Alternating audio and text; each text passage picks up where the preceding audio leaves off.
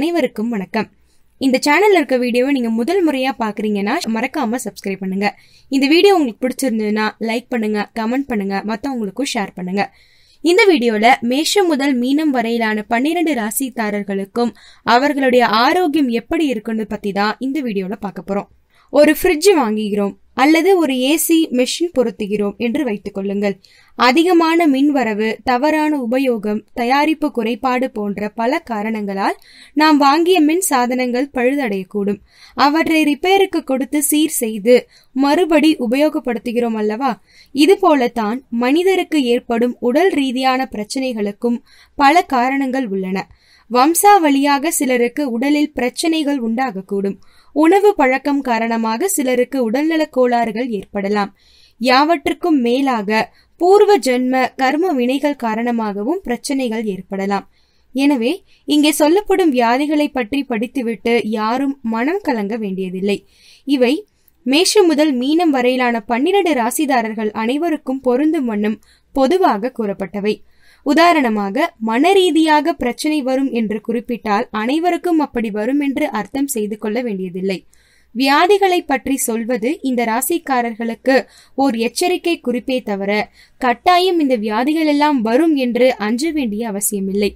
மற்றபடி ஒரு ஜாதகரின் பாக்கியஸ்தானம் வலுத்திருந்தாலும், ஆயுள் பாவம் வலுத்திருந்தாலும், யோகஸ்தானத்தை சுபகிரகங்கள் பார்வையிட்டாலும், ராசிக்கு அதிபதி பார்வையிட்டாலும், நல்ல தசா புத்திகள் நடந்தாலும் வியாதிகள் பெரிய அளவில் எந்த தொல்லையும் செய்யாது. தலைக்கு வந்தது தலைப்பாகையுடன் போகக்கூடியதாக அமையும். விருச்சிக ராசிக்காரர்களுக்கு high blood pressure, low blood pressure போன்ற இரத்த சம்பந்தப்பட்ட கோளாறுகள் வர வாய்ப்புண்டு. பெண்களுக்கு மாதவிடாய் சம்பந்தப்பட்ட கோளாறுகள் வரலாம். முதுகு, வயிறு சம்பந்தமான தொல்லை பொதுவானதாக இருக்கும். அசுத்தத்தால் வரக்கூடிய அலர்ஜி, தேமல், படை, சொறி போன்றவைகள் இருக்கும். வெளியில் பயணிக்கும் போது முகத்தில் ஸ்கார்ஃப் கட்டிக்கொள்வது, வீட்டை சுத்தமாக வைத்துக் கொள்வது என சுத்தத்தை பேணுவதன் மூலம் இவற்றை தவிர்க்கலாம். அதே மாதிரி பெண்களுக்கு கர்ப்பம் சார்ந்த தொல்லை, கர்ப்பப்பை கோளாறுகள் வரலாம். ஆண் பெண் 2 பேரும் பால்வினை நோய்களில் கவனமாக இருக்க வேண்டும். விருச்சிக ராசிக்காரர்கள் ருசிக்காக சாப்பிடாமல் பசிக்காக சாப்பிட்டாலே பிரச்சனை இருக்காது. நாவுக்கு முக்கியத்துவம் கொடுக்காமல் வயிற்றுக்கு முக்கியத்துவம் கொடுத்தாலே போதுமானது. விருச்சிக ராசியில் பிறந்த பெண்களுக்கு சருமம் சார்ந்த ஒவ்வாமை பொதுவானதாக இருக்கும்.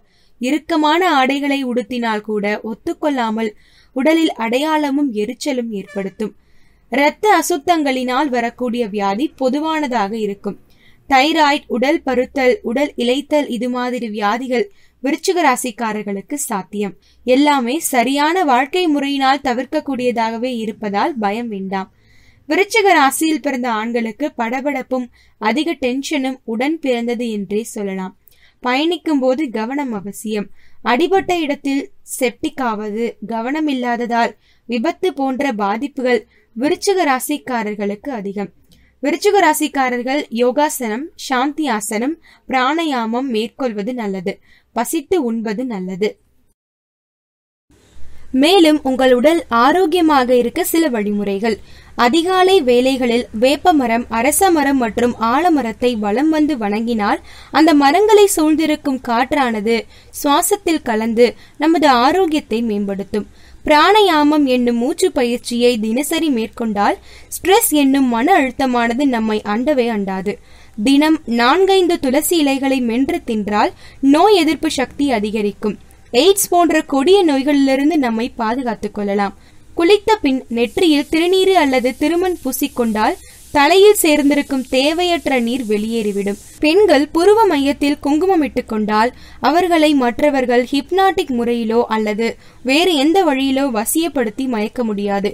கைகளால் அள்ளி உணவை உண்ணும் செயலானது உடல், மனம் மற்றும் ஆன்மாவை இணைக்கும் போது செயலை செய்கிறது. வாழை இலையை சுத்தப்படுத்த ரசாயன பொருட்களால் ஆன எந்த சோப்பும் தேவையில்லை. வாழை இலை சுற்றுச்சூழலை பாதிக்காத வகையில் மண்ணில் கலந்து உரமாக மாறிவிடும். ஆகவே உண்பதற்காக வாழை இலை பயன்படுத்துவது சுகாதாரமானது மட்டுமல்லாமல் சுற்றுச்சூழலுக்கும் ஏற்றது. காது குத்துதல் என்பது ஒரு வகையான அக்குபஞ்சர் சிகிச்சை முறை. காது குத்தப்படும் பகுதி ஆஸ்துமா நோயை குணப்படுத்த உதவும் இடம். வழிபாட்டுக்கு முன்பும் பின்பும் மஞ்சள் கலந்த நீரை வீடெங்கும் தெளிப்பது மிகவும் நல்லது. கிருமிகளை அழிக்கும் திறனும் நோய் எதிர்ப்பு சக்தியும் மஞ்சளுக்கு உண்டு. பசுஞ்சாணம் கிருமி எதிர்ப்பு சக்தியும் உடலுக்கு சக்தி அளிக்கும் கனிம பொருட்களும் கொண்ட இயற்கை பொருள். கிருமிகளையும் நோய்களையும் அண்டவிடாமல் தடுப்பதற்காகவே பசுஞ்சாணத்தை நீருடன் கலந்து வாசலில் தெளித்து கோலம் போடுவது நமது பாரம்பரிய பழக்கங்களில் ஒன்றாகும். காதுகளை கைகளால் பிடித்து கொண்டு தோப்புக்கரணம் போடச் செய்வது முன்னாட்களில் மாணவ மாணவியருக்கு அளிக்கப்பட்ட தண்டனையாகும்.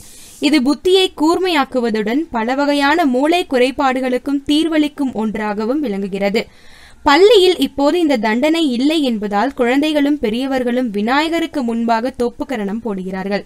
வீடுகளில் எண்ணெய் அல்லது நெய் தீபங்களை ஏற்றுவது சுற்றுப்புறத்தை ஆக்க சக்தியால் நிரப்பி நம் புலன்களையும் புத்துணர்வு பெறச் செய்கிறது. பெரியவர்களின் பாதங்களை குனிந்து வணங்குவது நம் முதுகுத்தண்டை ஆரோக்கியமாக வைக்க உதவுகிறது. ஓம் எனும் பிரணவ மந்திரத்தை உச்சரிப்பது இதய துடிப்பின் வேகத்தை பெரிதளவு குறைத்து ஒருமுகப்படுத்த கவனத்துடன் கூடிய ஆழ்ந்த அமைதியை அளிக்கிறது.